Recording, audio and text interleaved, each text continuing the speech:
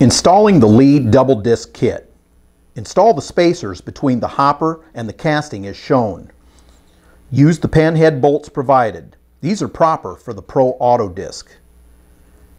You use the Type A screws provided for the square auto disc.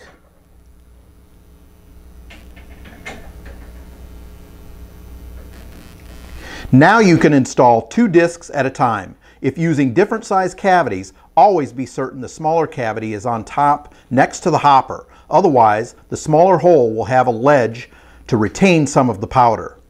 Check and double check that you have the correct cavities in place, and then weigh your charge to be sure.